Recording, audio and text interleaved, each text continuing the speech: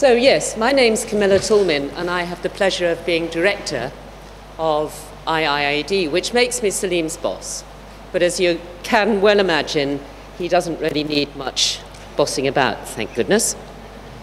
My own background is very much from the West African region, particularly the Sahel, where for many years I've followed a series of farming and livestock keeping communities cope with high rainfall uncertainty, coping with droughts, coping with risk, and watching how, at that community level, they build up resilience on the environment front, on the social front, and on the economic front. So that understanding and need to understand how communities can work together at household and broader level, I think is critical to understanding how you build resilience more broadly.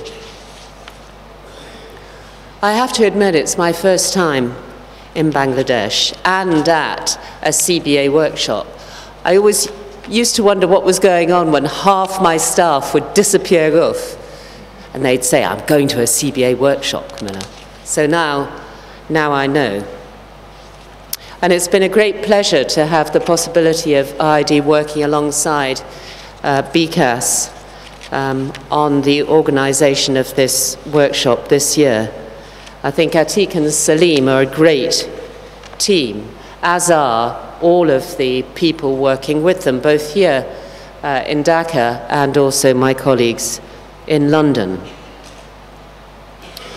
I understand that 8,000 or more people have been following the proceedings through the virtual cyber space, so that's fantastic.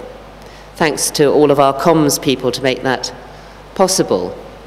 And I'm glad it's been such a success despite the political uncertainties and the absence of a field trip. Field trips are hugely important, as I'm sure you know, for listening, watching, learning, and getting that sense of how ideas map out into practice on the ground.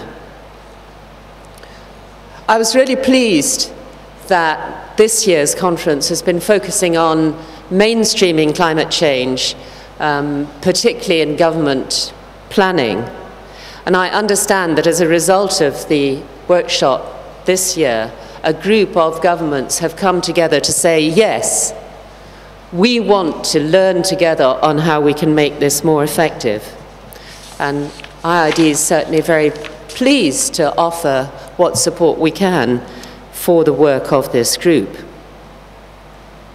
And it's going to be great that next year we'll be looking at financing for community-based adaptation. Because getting the financial architecture right is critical if you want to make sure that money goes to the right place at the right scale. I sometimes think about financial architecture using the analogy of plumbing. A lot of finance tends to go through a few big pipes.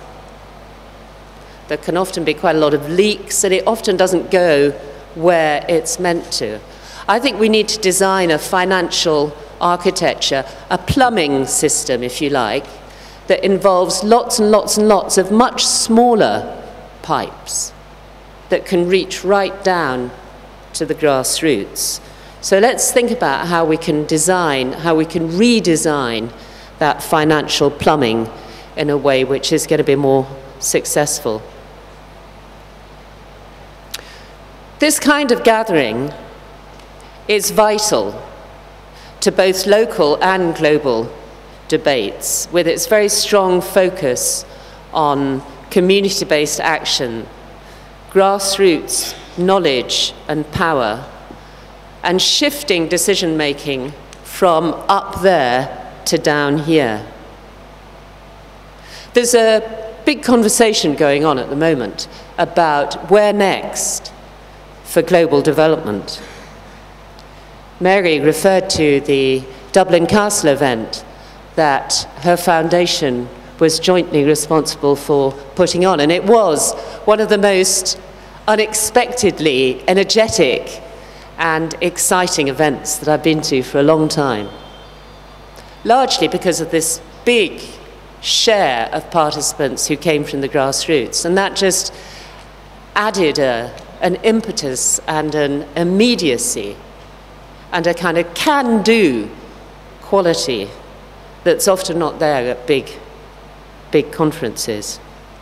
So we've got the 2015, what's going to happen after 2015 when the Millennium Development Goals are meant to have been delivered? Will we have MDGs Mark II? What's going to happen to the Sustainable Development Goals that were proposed at the Rio conference in June of last year? And how does the climate change negotiation process and COP21 in Paris in 2015, how does that fit in? So you've got lots of strands of debate going on at that global level.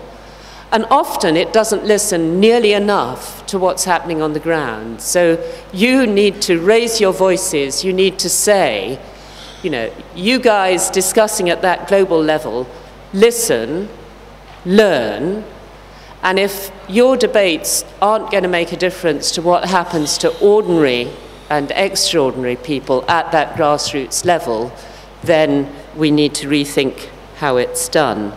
That should be the test for any or all global frameworks.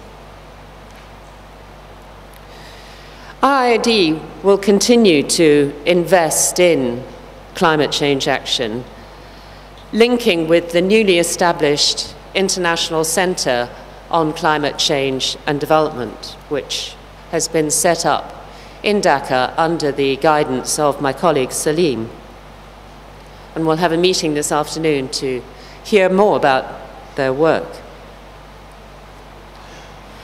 And we're building climate change impacts and implications into all IIED's work with partners, and hoping that together with you, with Mary, with a whole range of other actors, that we can indeed achieve that ambitious, fair climate deal in 2015 that eluded us so cruelly at Copenhagen.